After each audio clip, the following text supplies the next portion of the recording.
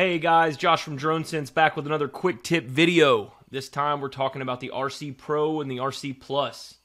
I'm sure many of you saw my last video I did where I showed how to prevent DJI Pilot and Pilot 2 from being the startup app on these controllers. Today what I'm going to show you is another trick that will allow DroneSense to run even more smoothly on these devices. So let's go ahead and get started. As you can see, I am in the Smart Controller interface. This is the RC Pro for the Mavic 3. I'm going to go into Settings. I'm going to scroll to Apps and Notifications, see all 11 apps, and then what I'm going to do, depending on how you have your controller configured for DJI, I have Pilot 2 as my main DJI app.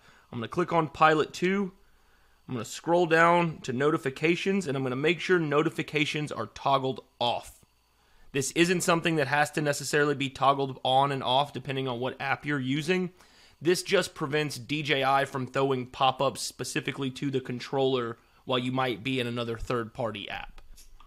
So super easy tip, super easy trick here. As always, if you have any questions, comments, concerns, feel free to reach out to me directly, joshua@dronesense.com, or you can always get our support team at help@dronesense.com. Cheers, guys.